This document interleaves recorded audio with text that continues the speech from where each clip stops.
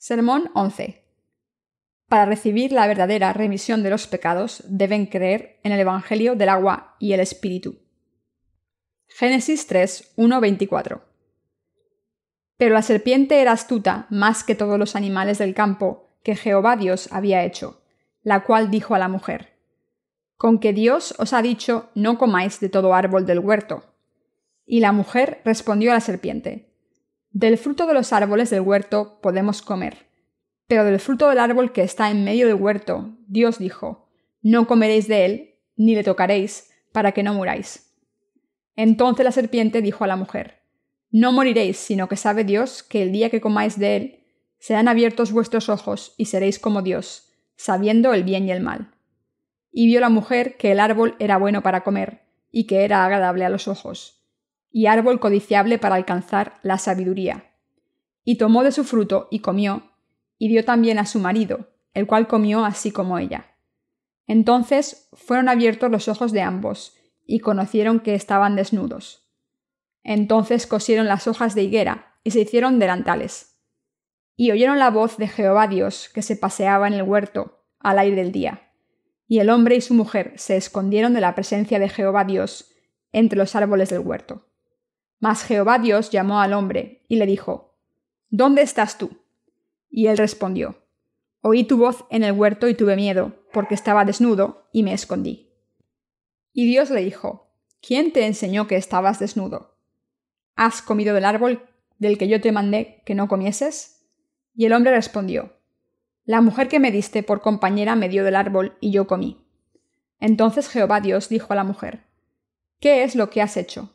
Y dijo la mujer: «La serpiente me engañó y comí». Y Jehová Dios dijo a la serpiente: «Por cuanto esto hiciste, maldita serás entre todas las bestias y entre todos los animales del campo, sobre tu pecho andarás, y polvo comerás todos los días de tu vida. Y pondré enemistad entre ti y la mujer, y entre tu simiente y la simiente suya. Esta te herirá la cabeza, y tú le herirás en el calcañar». A la mujer dijo: «Multiplicaré en gran manera los dolores en tus preñeces, con dolor darás a luz a los hijos, y tu deseo será para tu marido, y él se enseñoreará de ti». Y al hombre dijo: «Por cuanto obedeciste a la voz de la mujer, y comiste del árbol de que te mandé, diciendo: no comerás de él, maldita será la tierra por tu causa, con dolor comerás de ella todos los días de tu vida. Espinos y cardos te producirá, y comerás plantas del campo. Con el sudor de tu rostro comerás el pan hasta que vuelvas a la tierra, porque de ella fuiste tomado, pues polvo eres y al polvo volverás». Y llamó a Adán el nombre de su mujer Eva, por cuanto ella era madre de todos los vivientes. Y Jehová Dios hizo al hombre y a su mujer túnicas de pieles y los vistió. Y dijo Jehová Dios: «He aquí el hombre es como uno de nosotros, sabiendo el bien y el mal. Ahora pues, que no alargue su mano, y tome también del árbol de la vida, y coma, y viva para siempre». Y lo sacó Jehová del huerto del Edén, para que labrase la tierra de que fue tomado. Echó pues fuera al hombre, y puso al oriente del huerto de Edén querubines, y una espada encendida que se revolvía por todos lados, para guardar el camino del árbol de la vida. Como muy bien sabemos, el capítulo 3 de Génesis describe cómo Satanás engañó a Adán y Eva para que comiesen del árbol del conocimiento del bien y del mal, aunque Dios les había dicho que si comían de él, morirían. Cuando Adán y Eva comieron del árbol del conocimiento del bien y del mal, el pasaje de las Escrituras de hoy dice: «Entonces fueron abiertos los ojos de ambos, y conocieron que estaban desnudos. Entonces cosieron hojas de higuera, y se hicieron delantales». Génesis 3:7. Está escrito aquí que después de caer en el pecado, Adán y Eva se dieron cuenta de que estaban desnudos y se hicieron delantales de hojas de higuera. Junto con estas vestiduras de hojas de higuera que se hicieron Adán y Eva, el pasaje de las Escrituras de hoy también menciona otro tipo de vestidura, es decir, túnicas de piel hechas por Dios. Como está escrito en Génesis 3:21, «Y Jehová Dios hizo al hombre y a su mujer túnicas de pieles y los vistió». Debemos examinar estos dos tipos de túnicas. Las primeras vestiduras del hombre estaban hechas de hojas de higuera. Después de pecar, Adán y Eva se dieron cuenta de que estaban desnudos. Estaban avergonzados y por eso se escondieron entre los árboles del jardín y se hicieron delantales de hojas de higuera para cubrirse. Estas vestiduras fueron creadas por el hombre caído. Dios creó a Adán del polvo y le dio el aliento de la vida en la nariz e hizo a Eva de una de las costillas de Adán. Adán y Eva estaban desnudos desde el principio. Sin embargo, cuando desobedecieron a Dios y comieron del árbol del conocimiento del bien y del mal, sus ojos se abrieron y se dieron cuenta de que estaban desnudos.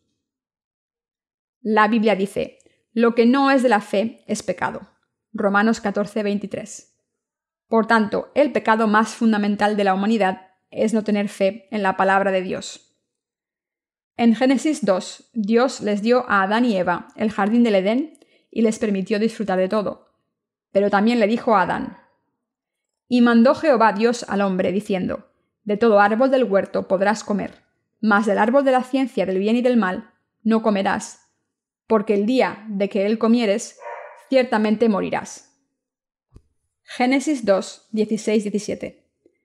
Sin embargo, Adán y Eva no creyeron en la palabra de Dios, y por eso fueron engañados por Satanás y acabaron comiendo del fruto del árbol prohibido. Como no creyeron en la palabra de Dios sinceramente, el pecado entró en el corazón de la humanidad. Como el pecado entró en el corazón de nuestros antecesores, se alejaron de Dios. Como Adán y Eva no creyeron en la palabra de Dios, todos los seres humanos se convirtieron en pecadores. Adán y Eva comieron del árbol prohibido del conocimiento del bien y del mal, precisamente porque no creyeron en la palabra de Dios. Y por eso el pecado entró en el corazón de la gente y se convirtieron en pecadores. Lo primero que ocurrió cuando Adán y Eva se convirtieron en pecadores es que sus ojos se abrieron. ¿Significa esto que antes de comer del árbol del conocimiento del bien y del mal, eran ciegos? ¿Implica que no veían que estaban desnudos? No, eso no es lo que significa. Significa que Adán y Eva tuvieron su propio criterio del bien y del mal en vez del criterio de Dios. Antes de tener su propio criterio del bien y del mal, Adán y Eva no estaban avergonzados, aunque estaban desnudos. Pero cuando comieron del árbol del conocimiento del bien y del mal, por no creer en la palabra de Dios, tuvieron su propio criterio del bien y del mal, y esto les hizo estar avergonzados de su desnudez y preguntarse: ¿por qué estamos desnudos? ¿Es normal llevar ropa? Aunque Dios no les había enseñado, estaban avergonzados de estar desnudos, así que se hicieron vestiduras de hojas de higuera. Estas fueron las primeras vestiduras de la historia de la humanidad. Poco después de que Adán y Eva se hicieran vestiduras de hojas de parra y se escondiesen entre los árboles, Dios llamó a Adán diciendo: «Adán, ¿dónde estás?» Entonces Adán contestó: «Aquí estoy, Señor. Estaba avergonzado y tenía miedo porque estaba desnudo y me escondí». Dios ya sabía todo lo que había pasado.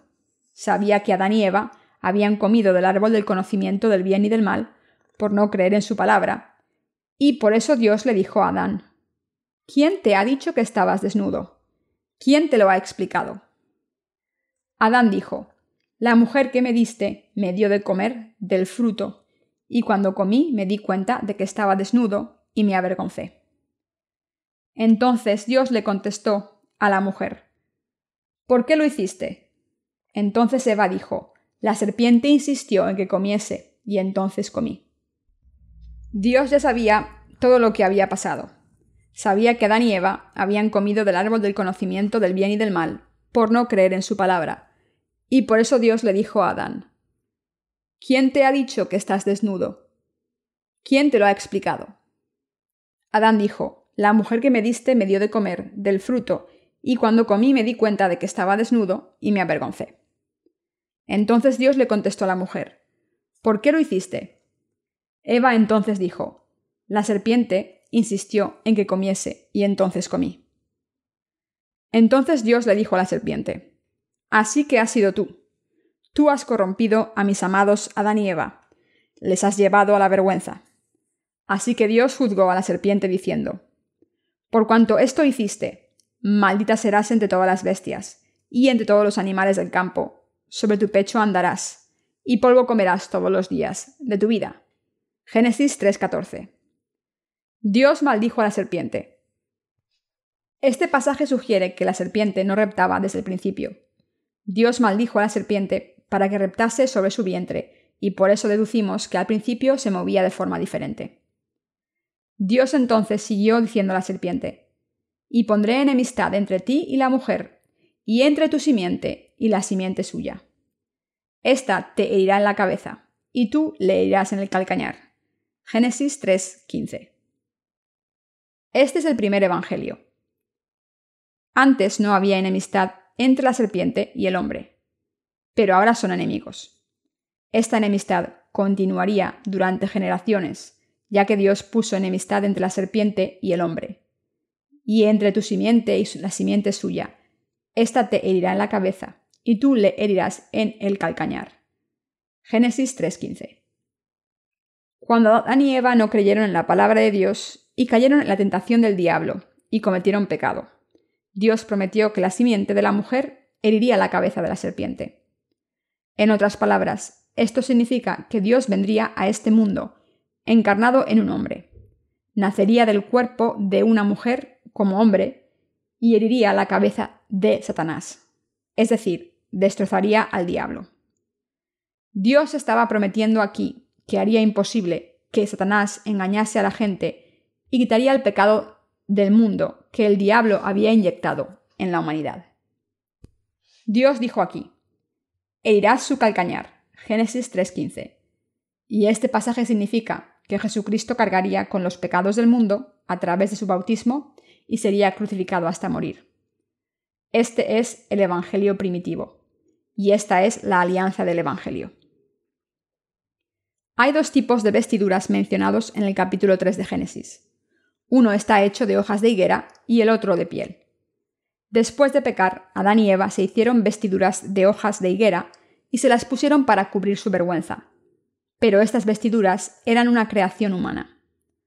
Por el contrario, las túnicas de piel fueron creadas por Dios personalmente, matando a un animal para pagar por los pecados de Adán y Eva, y utilizando su piel para vestirles.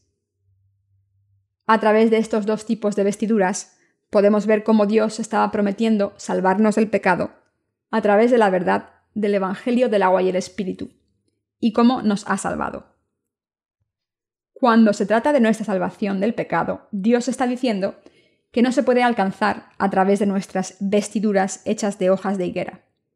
Dicho de otra manera, el que Adán y Eva hiciesen vestiduras de hojas de higuera significa, en términos espirituales, que el hombre intenta cumplir la ley de Dios por su cuenta. Es una característica inherente de las hojas de higuera el que se marchiten a los pocos días. De la misma manera, para que los seres humanos reciban la remisión de los pecados, cumpliendo la ley, deben depender de sus propios esfuerzos para cumplir la ley todos los días, pero nadie puede salvarse de los pecados del mundo de esta manera. ¿Qué ocurrirá si nos hacemos vestiduras de hojas de higuera cosidas? Como las vestiduras están hechas de hojas, se marchitarán y se secarán en poco tiempo. Pero a pesar de esto, Adán y Eva se hicieron vestiduras de hojas de higuera y se las pusieron. Estas vestiduras estaban destinadas a secarse y romperse en poco tiempo. Se habrían quedado desnudos de nuevo. Si se hubieran quedado enganchados en algunas ramas mientras caminaban por el bosque, las hojas se habrían roto y se habrían quedado expuestos. Solo después de pecar, Adán y Eva se avergonzaron por sus pecados. Su desnudez implica su naturaleza pecadora y se avergonzaron porque sus pecados quedaron expuestos. De la misma manera, la Biblia dice en el libro de Romanos que el objetivo de la ley es permitirnos reconocer nuestros pecados.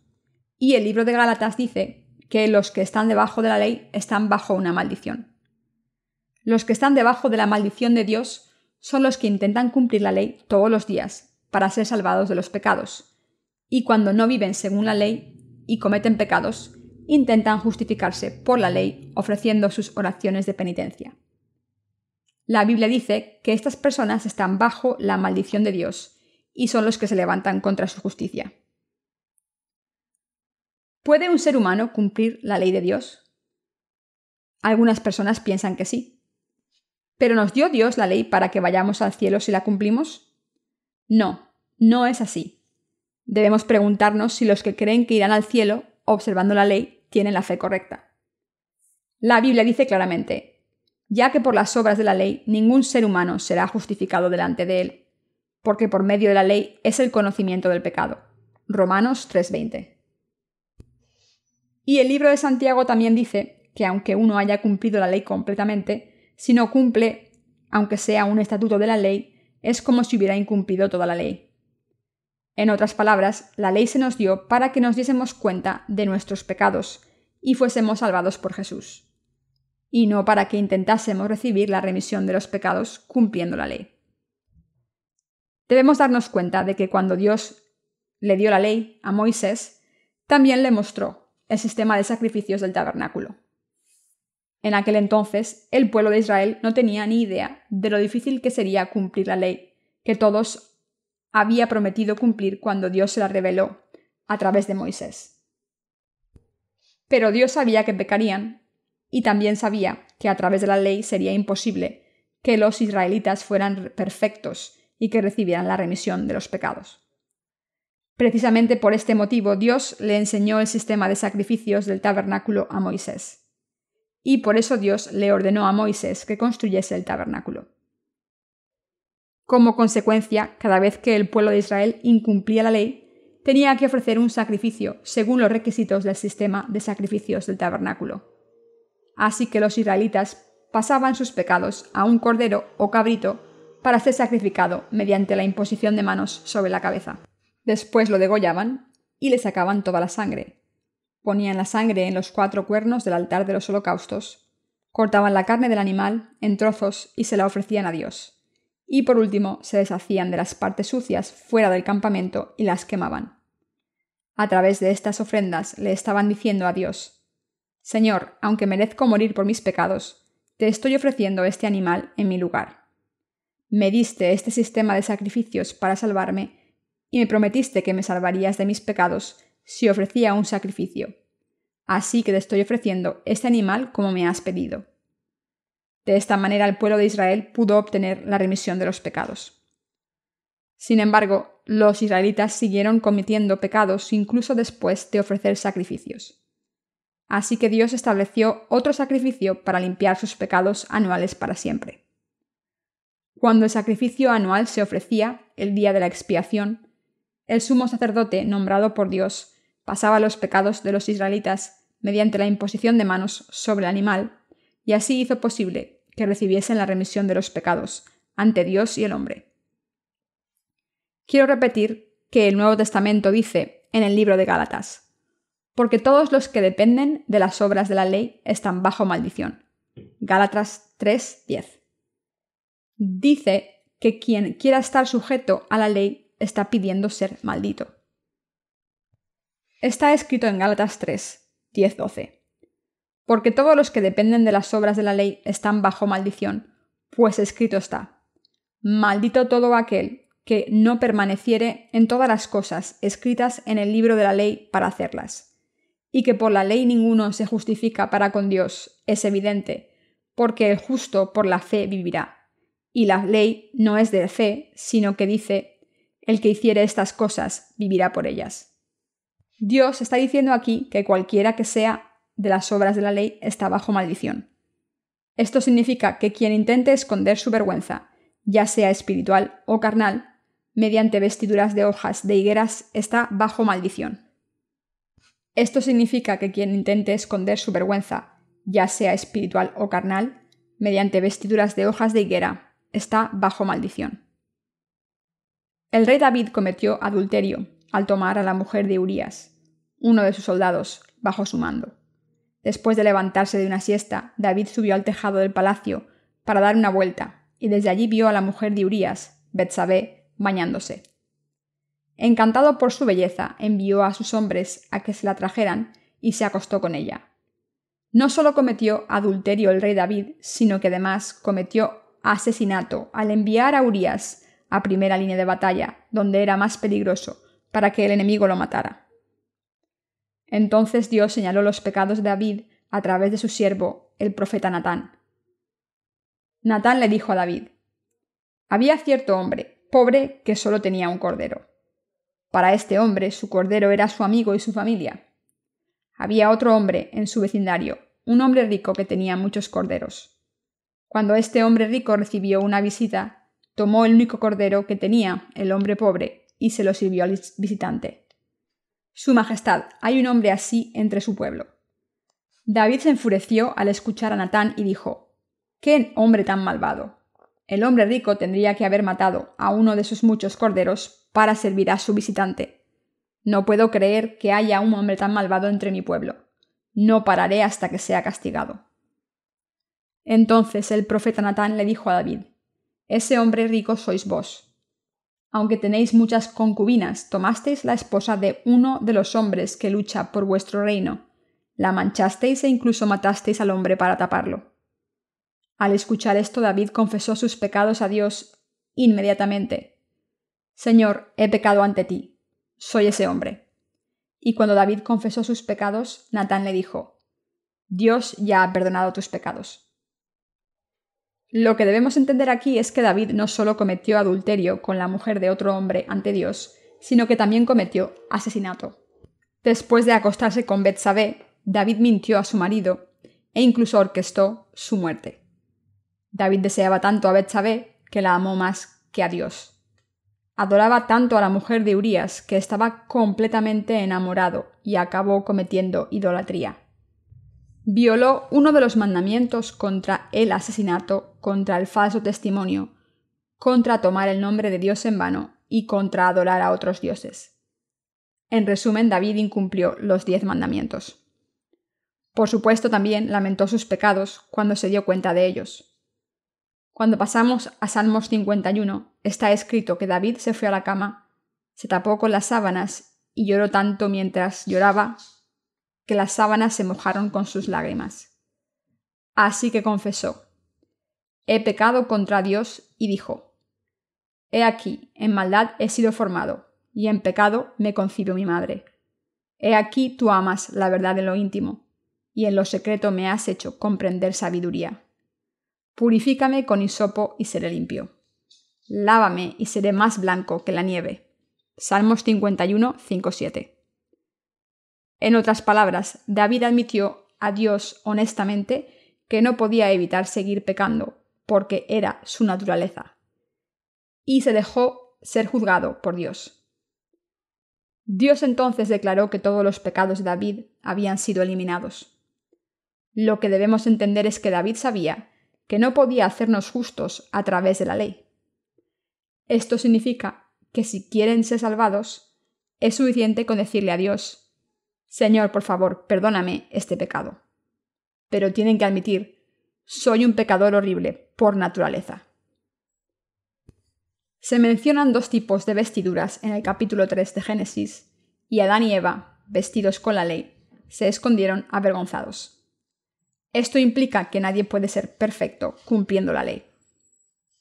El no poder alcanzar la perfección cumpliendo la ley está claro en el capítulo 4 de Génesis, donde se cuenta la historia de Caín y Abel. Está escrito en Génesis 4, 3-5. Y aconteció, andando el tiempo, que Caín trajo del fruto de la tierra una ofrenda a Jehová.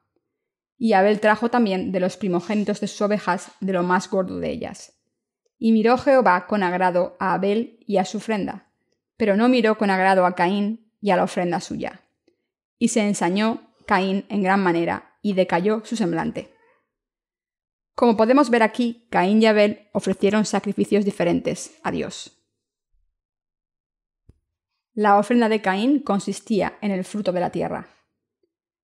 Caín llevó una ofrenda del fruto de la tierra al Señor Dios. La otra ofrenda realizada por Abel consistía del primogénito del rebaño y de su grasa. Sus padres, Adán y Eva, tenían 2 tipos de vestiduras, unas hechas de hojas de higuera y otras hechas de piel. De la misma manera, Abel y Caín ofrecieron 2 tipos de ofrendas, una hecha del fruto de la tierra y otra del primogénito del rebaño y su grasa. Caín ofreció el fruto de la tierra y Abel el primogénito del rebaño y su grasa. La Biblia dice que Dios no aceptó a Caín ni a su ofrenda. pero aceptó a Abel y a su ofrenda. Entonces, ¿cuál fue la ofrenda de Caín que no fue aceptada por Dios? Era el fruto de la tierra. Literalmente, Caín había ofrecido el producto de la tierra. Por el contrario, Abel ofreció el primogénito de su rebaño y su grasa. ¿Cuál es la diferencia? Adán y Eva tenían vestiduras de hojas de higuera y túnicas de piel. De la misma manera, Caín y Abel ofrecieron el fruto de la tierra y el primogénito de su rebaño y su grasa. ¿Cuál era la diferencia entre estos dos tipos de ofrendas? Las vestiduras de hojas de higuera de Adán y Eva estaban conectadas con la ofrenda de Caín hecha del fruto de la tierra, y las túnicas de piel que Dios hizo para Adán y Eva están relacionadas con las ofrendas de Abel hechas con el primogénito de su ganado y su grasa.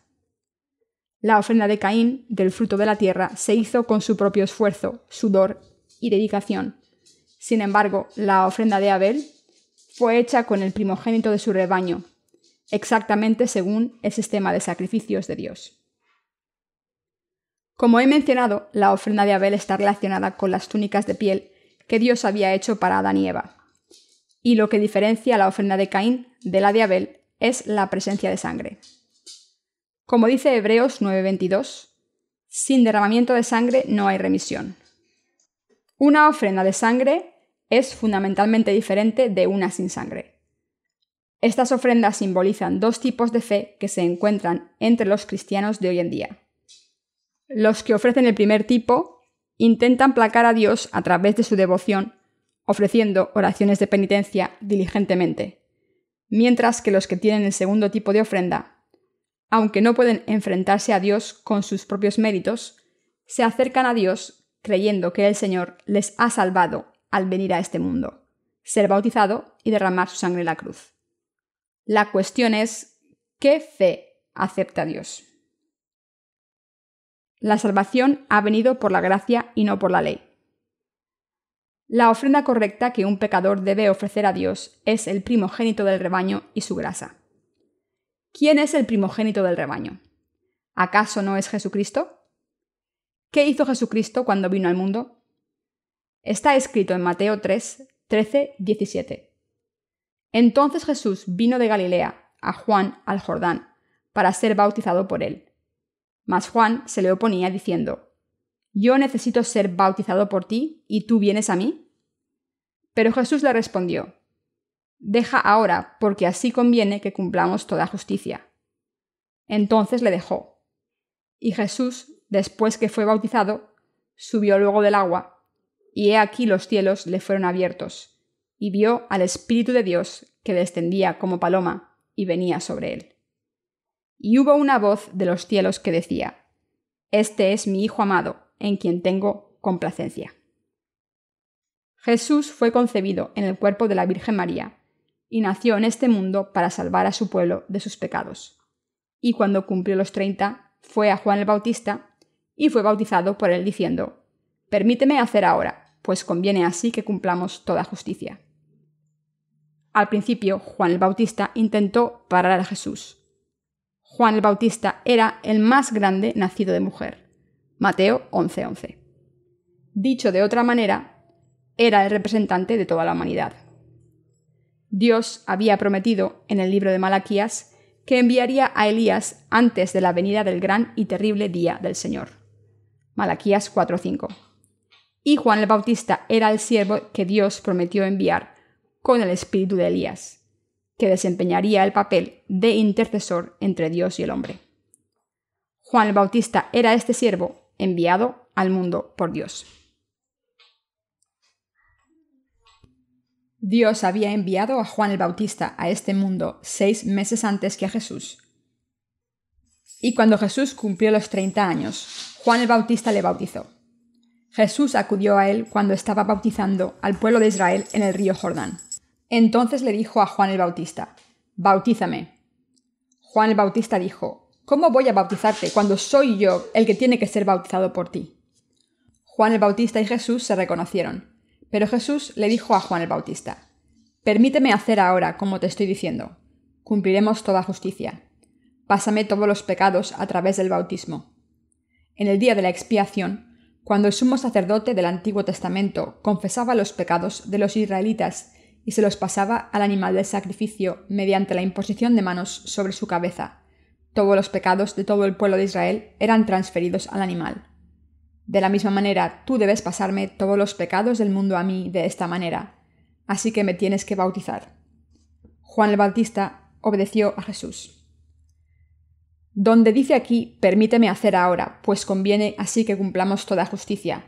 La palabra así significa que Jesús aceptaría todos los pecados de la humanidad al ser bautizado por Juan el Bautista. Esto significa que Jesús no podía aceptar los pecados de la humanidad de otra manera que no fuese este bautismo. La palabra así es hotosgar en griego y significa de la manera más adecuada, por este método y de ninguna otra manera. Jesús tuvo que venir a este mundo para borrar todos los pecados de su pueblo. Al venir a este mundo para borrar todos los pecados, Jesús tuvo que hacer un sacrificio eterno, según el sistema de sacrificios del tabernáculo, en el que los pecados de los israelitas eran pasados a los animales del sacrificio mediante la imposición de manos sobre sus cabezas. Como este estatuto estaba establecido por Dios, Jesús tuvo que venir a este mundo exactamente como se prometió en el Antiguo Testamento, y según esta promesa tuvo que aceptar todos nuestros pecados al recibir el bautismo de la misma manera que la imposición de manos. Por eso Jesús fue bautizado por Juan el Bautista. Dios Padre estableció este método antes de la creación del universo. En otras palabras, Jesús tomó este método en obediencia, porque era imposible aceptar los pecados sobre su cuerpo mediante otro método. Y Jesús quiso hacerlo así. Jesús le dijo a Juan el Bautista: «Permíteme hacer ahora, pues conviene así que cumplamos toda justicia». Mateo 3:15. Al escuchar esto, Juan el Bautista lo permitió. Jesús fue bautizado y sumergido completamente en el agua, y entonces salió del agua. Está escrito: «Y Jesús, después que fue bautizado, subió luego del agua, y he aquí cielos le fueron abiertos, y vio al Espíritu de Dios que descendía como paloma y venía sobre él. Y hubo una voz de los cielos que decía: Este es mi Hijo amado, en quien tengo complacencia». Mateo 3, 16, 17. Cuando Jesús fue bautizado por Juan el Bautista, Dios Padre dijo: «Este es mi Hijo amado, es mi Hijo amado, que ha aceptado todos los pecados de la humanidad al ser bautizado. A través de su bautismo, mi Hijo ha aceptado todos los pecados de la humanidad en obediencia a mi voluntad. Así ha cumplido toda la justicia». Aquí las palabras justicia en griego son pasan dikaiosonan, que significan el estado más perfecto sin ningún defecto. Esto significa que nuestro Señor vino al mundo para salvar a toda la raza humana de sus pecados, y nos ha salvado justamente.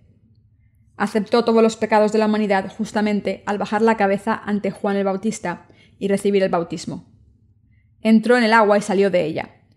Lo primero simboliza su muerte y lo segundo su resurrección. De esta manera Jesús luchó por nuestra salvación justamente y triunfó para conseguirla. Jesús nació en este mundo para borrar todos los pecados de la humanidad, pero durante los primeros 29 años vivió una vida privada sirviendo a su familia. Cuando cumplió los 30, se manifestó públicamente y aceptó todos los pecados de este mundo al ser bautizado por Juan el Bautista. 3 años después murió en la cruz y se levantó de entre los muertos de nuevo, y así nos ha salvado. Esto fue aprobado por Dios Padre.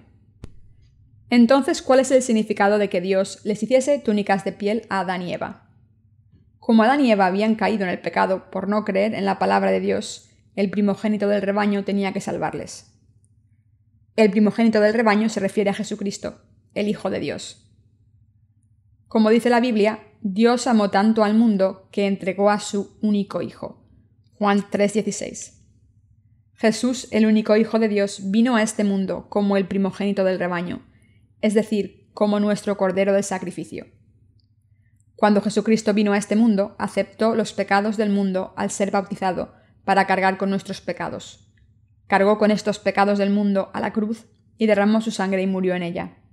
Y se levantó de entre los muertos de nuevo, y este Jesús resucitado es el Hijo de Dios, el Creador de la raza humana y Dios mismo. El sacrificio de Abel era el primogénito de su rebaño y su grasa. Esto implica que Abel creyó que Jesucristo vendría a este mundo para salvarnos, cargar con nuestros pecados a través de su bautismo, morir en la cruz en nuestro lugar, levantarse de entre los muertos de nuevo y ascender al cielo, y así salvó a la raza humana. Esto significa que nuestro Salvador no es un ser normal. Está escrito: y Abel trajo también de los primogénitos de sus ovejas de lo más gordo de ellas. Génesis 4:4. Dios, el Espíritu Santo, vino a este mundo y nació como Jesucristo, y al venir como el Salvador, cargó con todos nuestros pecados a través de su bautismo. Cargó con los pecados del mundo hasta la cruz, murió en ella, se levantó de entre los muertos y nos salvó de esta manera. Esta persona no es otra que el Hijo de Dios que nos ha salvado. Es el Hijo de Dios, el Padre Todopoderoso, y es el Dios que nos creó. Es este Dios que nos ha creado y nos ha salvado a todos del pecado y de la destrucción. Y cuando no creíamos en la palabra de Dios, caímos en el pecado y fuimos engañados por las artimañas de Satanás, y estábamos destinados a ser juzgados por Dios para morir e ir al infierno como castigo eterno por nuestros pecados, de la misma manera en que el diablo fue condenado. Pero el Señor Jesús ha salvado a la gente así. Dios no acepta la fe de los que intentan santificarse a sí mismos y alcanzar la salvación cumpliendo la ley y ofreciendo oraciones de penitencia. Pero acepta la fe de los que, aunque ni tengan justicia propia, creen que Jesucristo les ha salvado perfectamente a través de su agua y sangre. Al aceptar nuestros pecados y morir en la cruz, Jesucristo se convirtió en el Cordero de Dios que tomó todos los pecados del mundo. Por tanto, la fe en esta palabra de Dios es lo que nos libra del castigo, de la muerte y el infierno. Al ser bautizado por Juan el Bautista, Jesús cargó con todos los pecados del mundo para siempre y los llevó a la cruz. Jesús cargó con todos los pecados que hemos cometido y cometeremos en este mundo, y murió en la cruz en nuestro lugar. A través de su bautismo, nuestro Señor tomó todos los pecados que cometemos hasta que morimos. Derramó su sangre y murió en la cruz en nuestro lugar. Se levantó de entre los muertos para darnos una vida nueva. Ascendió al cielo para prepararlo para nosotros y nos prometió que cuando llegase el momento volvería para llevarnos al cielo. Todas estas cosas las hizo nuestro Salvador, Jesucristo, que nos ha salvado con su amor. Es el Hijo de Dios, el Salvador que nos creó y nos salvó de todas nuestras iniquidades y nuestros pecados. Habíamos caído en las artimañas del diablo y estábamos muriendo, pero Jesús nos libró de las manos de Satanás y nos ha salvado de la muerte y las maldiciones que teníamos que sufrir por nuestros pecados. Jesucristo nos ha librado de los pecados del mundo. Así que la Biblia dice en Colosenses: el cual nos ha librado de la potestad de las tinieblas y trasladado al reino de su Hijo amado. Colosenses 1:13. Nuestro Señor nos ha salvado de esta manera. Cuando creímos en este Señor y Salvador, fuimos salvados por fe. Dios nos ha vestido con la salvación por esta fe. No estaba contento con Adán y Eva porque se vistieron con hojas de higuera. La Biblia dice: ya que por las obras de la ley ningún ser humano será justificado delante de él. Romanos 3:20. No hay justo, ni aun uno. Romanos 3:10. Y todos se desviaron, a una se hicieron inútiles. No hay quien haga lo bueno. No hay ni siquiera uno. Sepulcro abierto es su garganta. Romanos 3:12-13. Aunque no esté claro si vivimos para comer o comemos para vivir, ¿acaso no comemos de todas formas? Por eso la Biblia dice: sepulcro abierto es su garganta, con su lengua engañan. Romanos 3:13. No hay nadie que haga el bien. El hombre no tiene justicia. Dios miró para buscar si había alguien que cumpliese la ley, pero no había nadie justo. Por supuesto, siempre hay gente que intenta cumplir la ley. Pero lo que entristece a Dios es que la gente no se da cuenta de sus límites inherentes, es decir, no reconocen que son simplemente incapaces de cumplir la ley. Pero por su ignorancia siguen intentando cumplirla. Dios tuvo compasión de la humanidad y envió a Jesucristo su único Hijo, a este mundo hace 2000 años, porque está escrito: He aquí el Cordero de Dios que quita el pecado del mundo. Juan 1:29. Y al venir a este mundo, Jesús fue bautizado para cargar con todos los pecados del mundo y derramó su sangre en la cruz para pagar el precio de todos ellos en nuestro lugar. Todos los pecados pertenecen a los pecados del mundo, ya sean originales o personales. Todos los pecados están incluidos en los pecados del mundo. ¿Cometemos pecados en algún otro sitio que el mundo? No, por supuesto que no. Así que todos nuestros pecados están incluidos en los pecados del mundo. Jesús cargó con los pecados del mundo que hemos cometido desde el momento en que nacimos y los que cometeremos hasta nuestra muerte, sin importar qué edad tenemos cuando los cometemos. De esta manera, al venir a este mundo y ser bautizado para siempre, nuestro Señor cumplió toda la justicia. Al aceptar todos los pecados del mundo a través de su bautismo y eliminarlos todos, nos ha salvado de todos nuestros pecados. No podemos ser salvados al cumplir la ley, porque nadie puede cumplirla por completo. Dios nos ha enseñado esta verdad a través de su palabra. Por tanto, quien intente cumplir la ley por su cuenta está desafiando a Dios y pidiendo estar bajo la maldición. Estas personas se reúnen todos los días y oran: Señor, por favor, perdona nuestros pecados. ¿Pero puede alguien recibir la remisión de los pecados ofreciendo el fruto de la tierra? Solo porque rueguen a Dios que les perdone, lloren y decidan no pecar de nuevo, ¿estará Dios impresionado por esto? ¿Aceptará el fruto de la tierra solo porque lo ofrezcamos con toda nuestra devoción? Mis queridos hermanos, los sacrificios que Dios acepta con gozo son los que se hacen con el primogénito del rebaño y su gordura. Cuando se hace esta ofrenda, Dios la acepta con placer. Esto nos enseña el tipo de fe que debemos tener ante Dios. Nuestra fe debe ser como la de Abel. Debe estar puesta en la palabra de Dios. ¿Todavía piensan que si tienen suficiente devoción podrán conmover a Dios? Quizás el diablo u otro ser humano se conmuevan por su piedad y devoción, pero Dios no se conmueve por su propia piedad. Aunque Dios nos ama a todos, nos ama a través de la ley justa que ha establecido. Nos está diciendo: he establecido la ley y mataré a quien no la cumpla. Sin embargo, antes enviaré a Jesucristo por vuestro bien, porque tengo piedad de vosotros. ¿Vais a creer en Él o no? Si creéis, seréis salvados. Si creemos en lo que Jesús ha hecho por nosotros, recibiremos el Espíritu Santo de Dios para convertirnos en hijos suyos, pero si no creemos, nos rechazará. Esto se debe a que es justo y misericordioso. ¿Qué hizo Caín cuando su ofrenda fue rechazada? Se enfadó con Dios, como está escrito. Y se ensañó Caín en gran manera, y decayó su semblante. Estaba tan enojado que su cara cambió. El Señor Dios entonces le dijo: ¿por qué estás tan enojado conmigo? ¿Y por qué decae tu semblante? Si haces bien, ¿no serás aceptado? Y si no haces bien, el pecado está a las puertas de tu corazón, y te desea, pero debes vencerle. Si hubieses traído un sacrificio correcto con fe, ¿no habría sido aceptado? Si Caín se hubiese presentado ante Dios con la fe correcta, no habría sido rechazado. Como Dios había salvado a Adán y Eva al hacerles túnicas de piel, y los vistió con las túnicas, les hablaron a sus hijos acerca de la salvación misericordiosa de Dios. El hecho de que Abel, hermano de Caín, llevase una ofrenda del primogénito y de su gordura muestra que sus padres les habían enseñado. Adán y Eva seguramente les habrían dicho: cuando cometáis pecados, ofreced un animal a Dios por fe.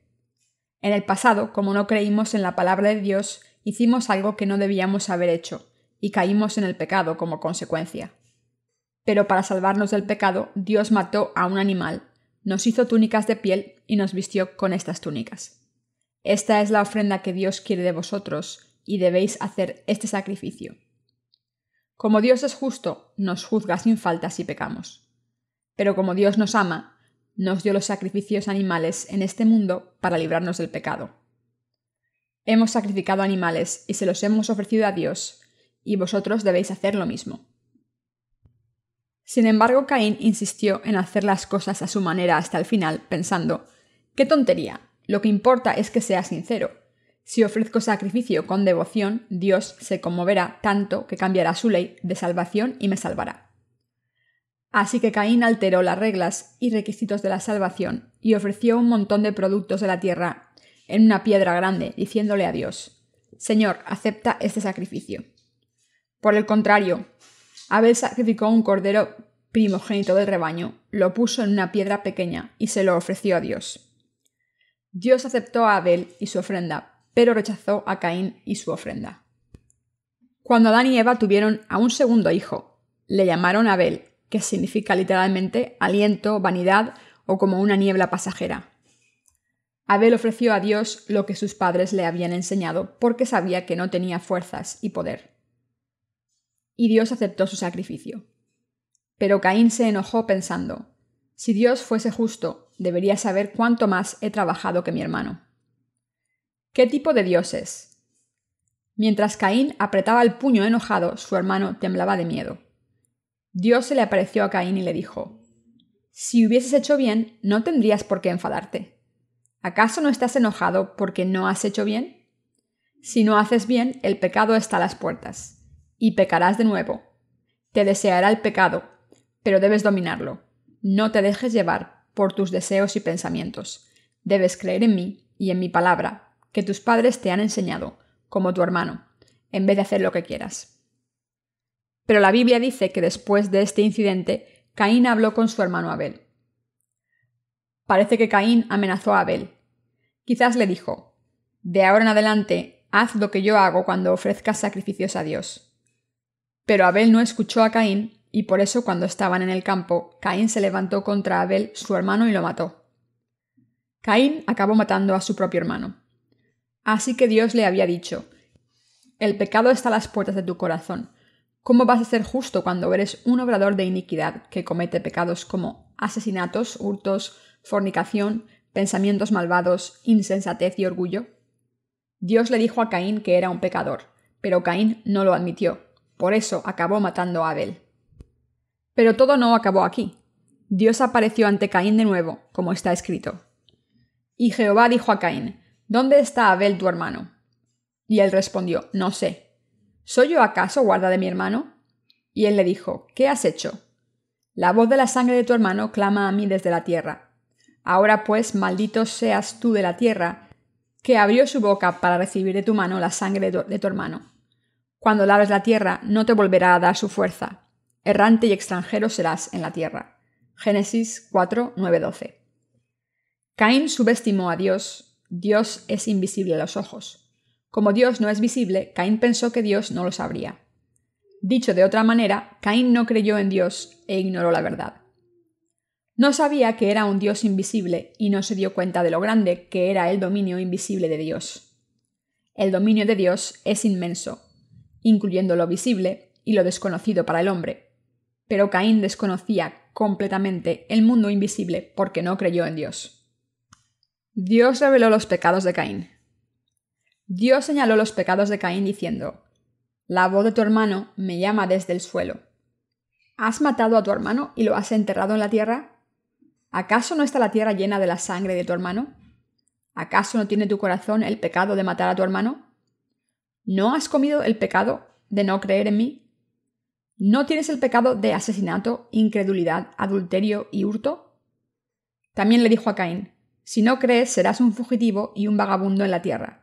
Vivirás una vida maldita sin poder asentarte y vivir feliz en un sitio, y siempre serás perseguido por tus pecados. Esto significa que los que no creen en Dios están destinados a vagar como Satanás hace antes de ir al infierno. Esto significa que serán malditos. Caín le dijo al Señor Dios: mi castigo es más de lo que puedo soportar. Hoy me has apartado de la cara de la tierra. Me esconderé de tu casa. Seré un fugitivo y un vagabundo en la tierra, y quien me encuentre me matará. El Señor Dios le dijo: esto no ocurrirá. Quien mate a Caín será vengado 7 veces. Y puso una marca en Caín para que nadie lo matase. Dios les dijo a los seres humanos: desde vuestro nacimiento sois una raza de pecadores. Pero la gente no cree la palabra de Dios. No creen que nacieron en este mundo como obradores de iniquidad. y no creen que hayan cometido pecados atroces ante Dios y el hombre.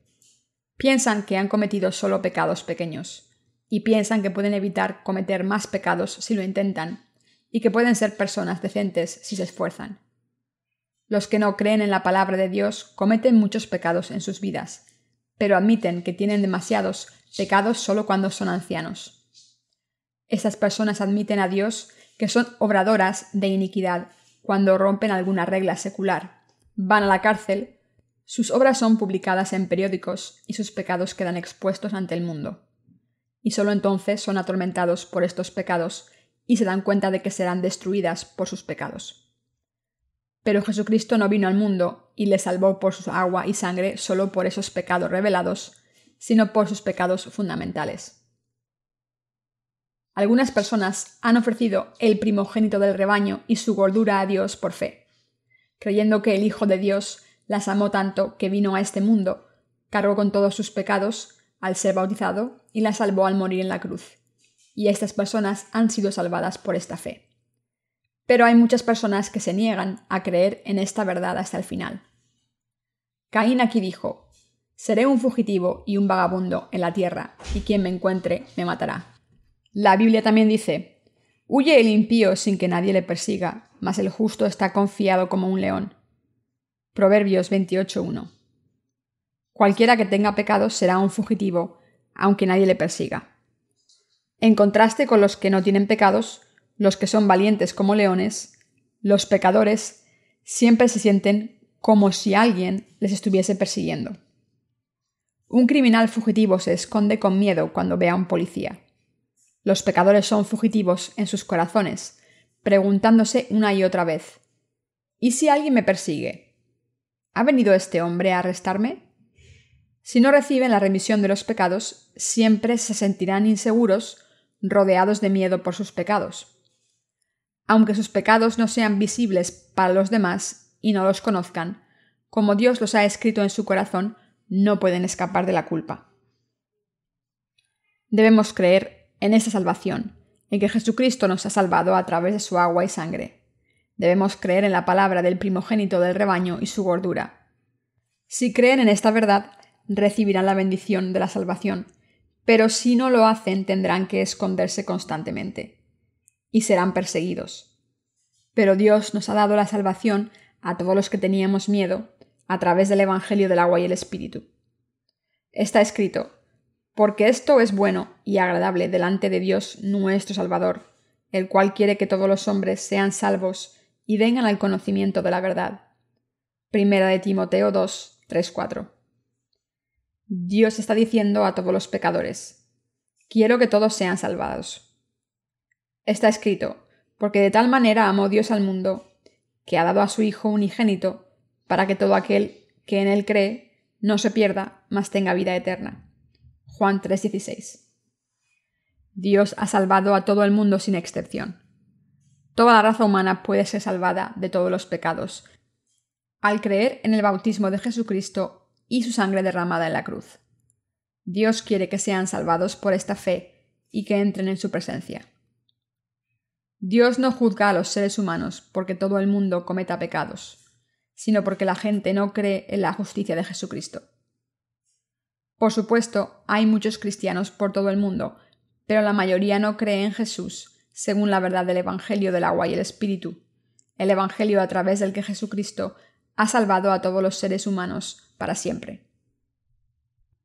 Estos cristianos son iguales que los que no creen en Jesús, aunque ellos sí confiesen creer en Jesús como su Salvador. Estos cristianos nominales abandonarán a Dios, y Dios les juzgará por sus pecados y merecerán ser castigados. Solo Dios es el juez. Sin embargo, Dios todavía sigue dando su salvación a todo el mundo. Cuando Jesús fue bautizado por Juan el Bautista, cargó con todos los pecados del mundo para siempre. Tomó todos y cada uno de los pecados, sin dejar ni uno solo. Aunque no sabemos cuándo va a terminar este mundo, Jesús cargó con todos los pecados de todo el mundo, que vivirá hasta el final. Jesucristo ha borrado todos los pecados cometidos por todo el mundo, que fue creado a imagen de Dios, desde Adán hasta la última persona que quede al final de este mundo. Al venir a este mundo y ser bautizado, nuestro Señor cargó con todos los pecados del mundo y los eliminó. Y cargó con toda la condena del pecado en la cruz. Así es como Jesús nos ha salvado. Por tanto, ahora la gente no está destinada a ir al infierno y ser condenada por sus pecados o debilidades, sino por no creer en Jesucristo, quien vino por el Evangelio del agua y el Espíritu. Caín cometió un asesinato, sin embargo Dios puso una marca en Caín para que nadie le matase, diciéndole: quien te mate será castigado 7 veces más. Lo que Dios le dio a Caín fue la marca de la salvación. A cada ser humano, incluyendo a ustedes y a mí, Dios le ha dado la marca de la salvación. Esta marca de la salvación es la palabra de la verdad, que Jesús vino a este mundo, aceptó todos los pecados de la humanidad al ser bautizado a los 30 años. El bautismo de Jesús es la marca de la salvación que ha borrado los pecados del mundo. 1 de Pedro 3:21. Sin embargo, Caín se apartó del Señor Dios y vivió en la tierra de Nod, al oriente del jardín del Edén. Caín se negó a creer en Dios hasta el final, y de la misma manera que Caín, muchas personas se niegan completamente a creer en el Evangelio verdadero, aunque se hayan predicado muchas veces. En vez de creer, incluso en este momento están ocupados haciéndose vestiduras de hojas de higuera para cubrir su vergüenza durante unos días, una semana o un mes. Siguen haciéndose estas vestiduras de hojas de higuera y ofrecen estos harapos a Dios diciendo: Señor, has eliminado mis pecados con estas vestiduras. Creo en esto. ¿Acaso no es maravilloso?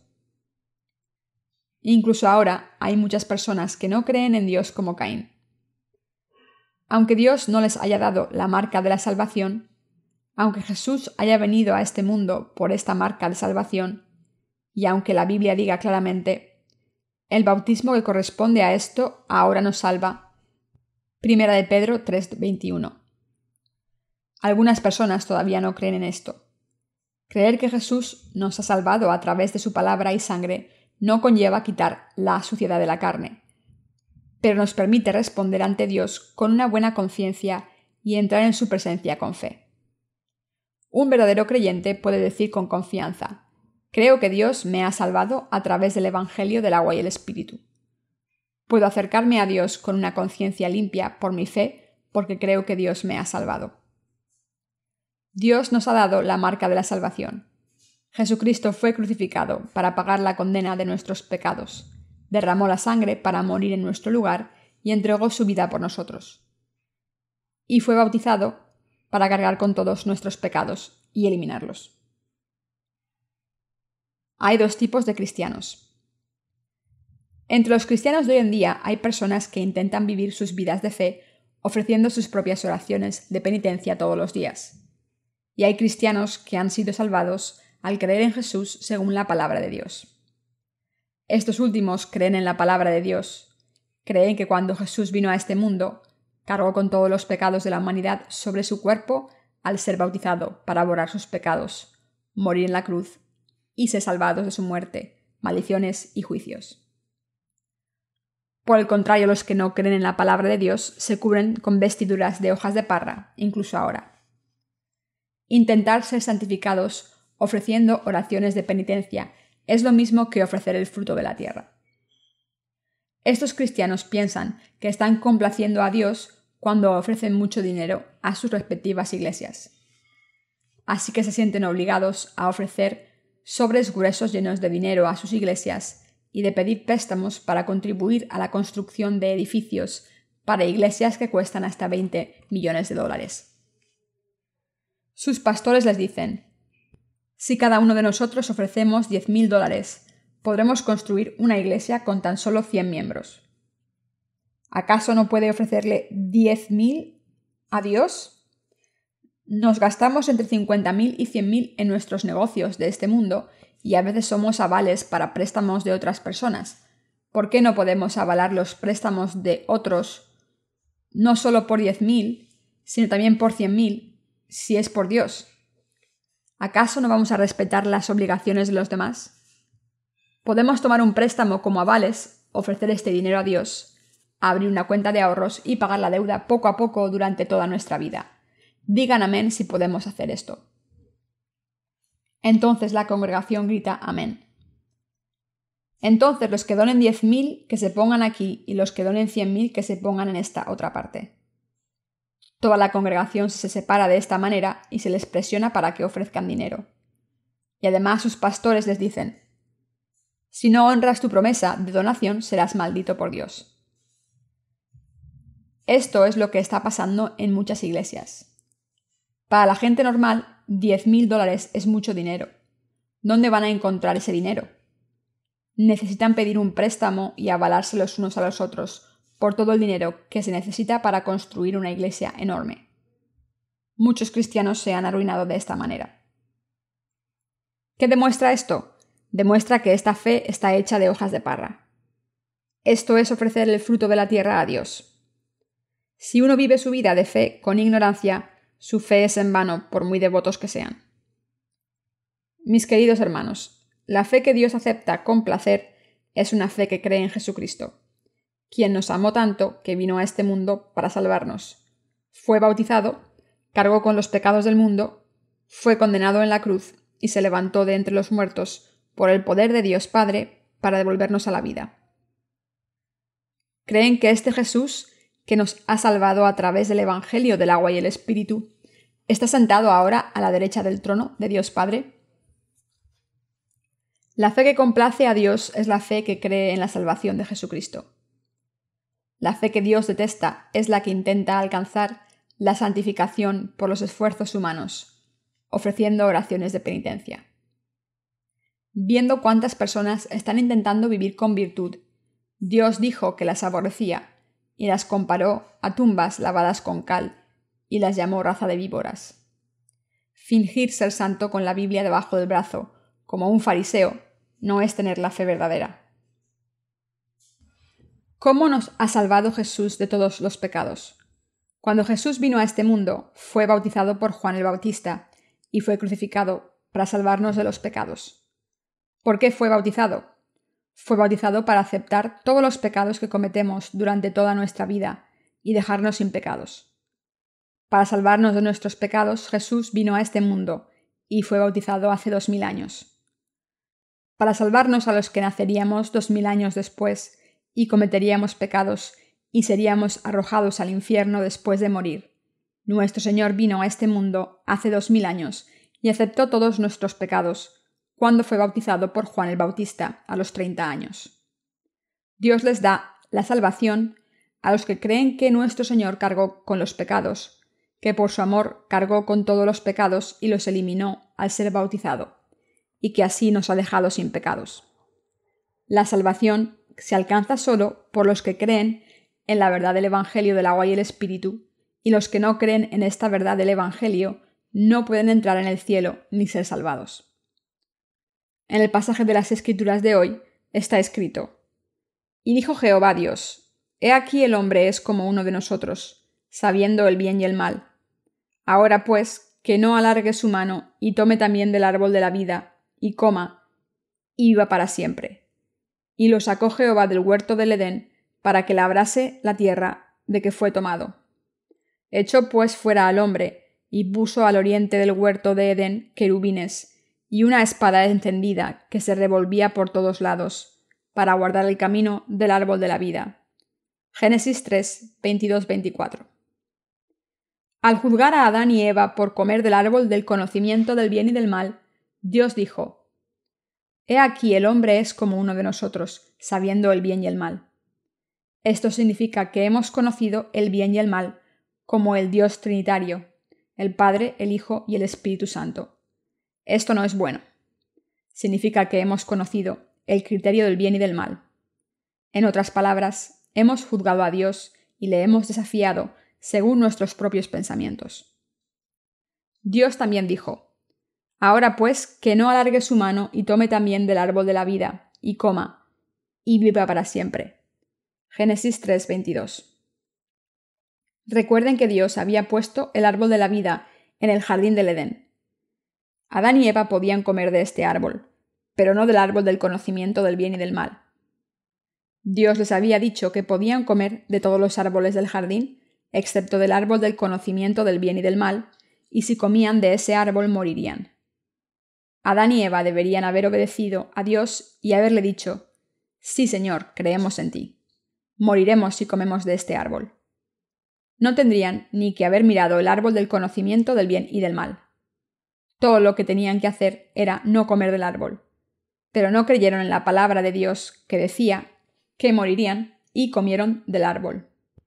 Así que cayeron en el pecado y Dios los expulsó del jardín del Edén para que no obtuviesen la vida eterna en este estado de pecadores. Sin embargo, incluso Adán y Eva pudieron recibir la remisión de los pecados al creer en Jesucristo. ¿Saben qué es una espada en llamas? Dios expulsó a Adán para que arase el suelo del que fue sacado, y puso a 2 querubines, es decir, ángeles, en el oriente del jardín del Edén, y puso una espada en llamas para vigilar el árbol de la vida. ¿Saben qué es una espada en llamas? Es una espada, pero tiene fuego. Una espada en llamas, y unos ángeles vigilaban el jardín del Edén y lo guardaban en todas las direcciones. Esto significa que la espada en llamas giraba en todas direcciones para guardar el cielo, para que nadie intente entrar cumpliendo la ley, es decir, protege al cielo de los que, a pesar de creer en Jesús, intentan salvarse comiendo del árbol del conocimiento del bien y del mal, alcanzar la santificación mediante sus oraciones de penitencia y entrar en el cielo como personas sin pecado que viven con virtud. Pero nadie puede pasar de la espada de llamas. ¿Puede alguien pasar por la ley de Dios? No es posible. Dios le ha dado la ley a todo el mundo, incluyendo a los que no son cristianos. La conciencia de cada persona ejerce el papel de la ley. Romanos 2:15. En otras palabras, su propia conciencia es su ley, acusándoles constantemente de sus pecados. Esto significa que nadie puede entrar al cielo cumpliendo la ley con sus acciones.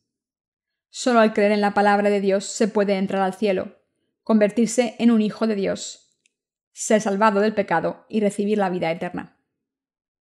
Por eso, queridos hermanos, debemos creer en la palabra de Dios. Jesucristo fue bautizado por nosotros. Cuando hablo de este bautismo, muchos cristianos dicen que una persona puede ser salvada al creer en la cruz, pero no es así. Leamos la primera de Pedro 3:21. El bautismo que corresponde a esto ahora nos salva, no quitando las inmundicias de la carne, sino como la aspiración de una buena conciencia hacia Dios por la resurrección de Jesucristo. Este es un pasaje muy importante. Después de todo, el apóstol Pedro no lo escribió porque quiso. La Biblia dice que uno puede ver y entrar en el reino de Dios solo cuando nace de nuevo del agua y el Espíritu. Juan 3:5.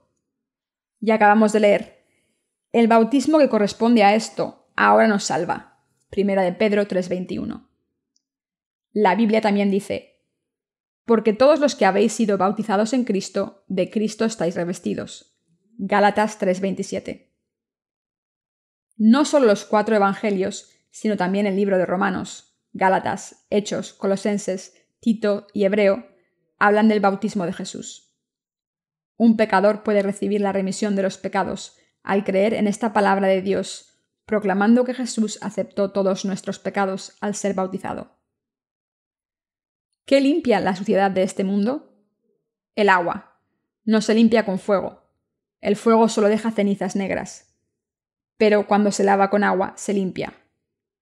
Cuando Dios hace llover, toda la suciedad va a parar al mar.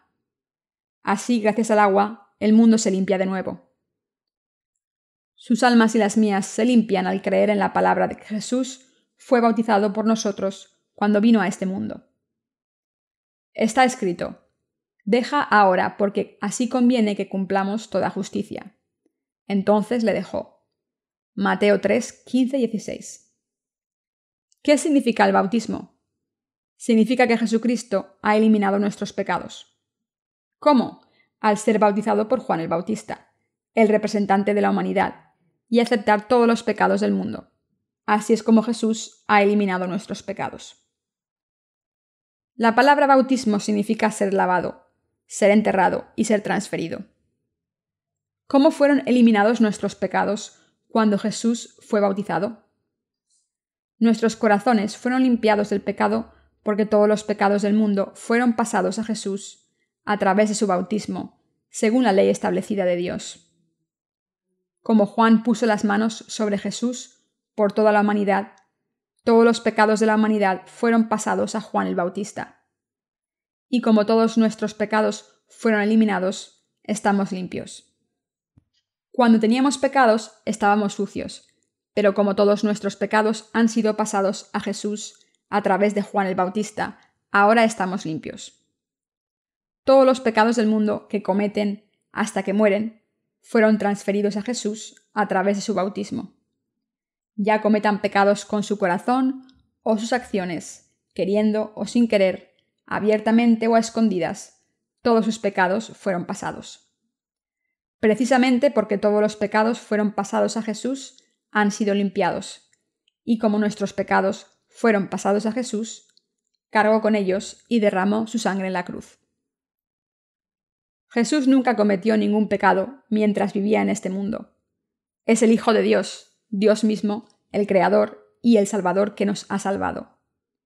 No tuvo ninguna debilidad, pero aún así el Señor tuvo que ser crucificado cuando vino a este mundo. Y la razón es que había cargado con nuestros pecados al ser bautizado. Como nuestros pecados fueron pasados al cuerpo de Jesús, fue crucificado en nuestro lugar. Por eso el bautismo de Jesús es el que nos salva, como está escrito. El bautismo que corresponde a esto ahora nos salva. Primera de Pedro 3:21. Esto se debe a que Jesús fue bautizado con agua. Sin embargo, hay muchas personas que no creen en la palabra de Dios como Caín.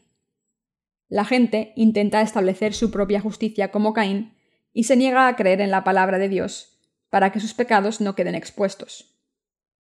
Después de que Caín se levantase contra su hermano Abel y lo matase, Dios le dijo a Caín: «La sangre de tu hermano me llama desde el suelo». ¿No saben que en su corazón han pecado? Caín, entonces, admitió sus pecados y al ver lo devastado que estaba, Dios le dio la marca de la salvación. Pero a pesar de esto, Caín no creyó en Dios y se fue. Dios le ha dado la salvación a todo el mundo a través del Evangelio del agua y el Espíritu. Todo el que crea en el Evangelio del agua y el Espíritu será salvado por Dios, pero quien no crea en este Evangelio será arrojado al infierno por no creer. ¿Y qué hay de ustedes? ¿Creen en el Evangelio del agua y el Espíritu? La fe legalista solo les llevará directamente al infierno. La fe en la palabra de Dios es la única fe que salva. Mis queridos hermanos, ¿cómo están viviendo sus vidas de fe hoy en día? ¿Acaso no siguen ofreciendo sus oraciones de penitencia con lágrimas? Intentando impresionar a Dios al ofrecer piadosamente el fruto de la tierra para que su fe sea aprobada. Esta fe es una fe falsa, incitada por Satanás. El diablo nos dice: ¿qué hacéis bien? ¿Qué virtudes tenéis? Mirad qué malditos estáis. Satanás intenta que sigamos mirando nuestros pecados y debilidades. Al hacer esto nos hace despertar por nuestras insuficiencias y hace que intentemos hacer buenas obras para cubrir nuestras debilidades desesperados. Pero no podemos ser aprobados por Dios de esta manera. Dios envió a nuestro Señor a este mundo e hizo que fuese bautizado y derramase su sangre diciéndonos: «No podéis salvaros, así que os salvaré». Escrito está: «Mas él herido fue por nuestras rebeliones, molido por nuestros pecados». Isaías 53:5. ¿Por qué fue crucificado Jesús? Porque aceptó todos los pecados de la humanidad, los suyos y los míos, al ser bautizado en este mundo. Por eso Jesús derramó su sangre en la cruz, se levantó de entre los muertos y ascendió a la mano derecha del trono de Dios Padre. Para salvarnos, Jesús vino a este mundo, fue bautizado y murió en la cruz. Para salvarnos, Jesús vino a este mundo y nos ha salvado a través del Evangelio del agua y el Espíritu. No sean insensatos mirando sus debilidades todos los días, engañados por el diablo.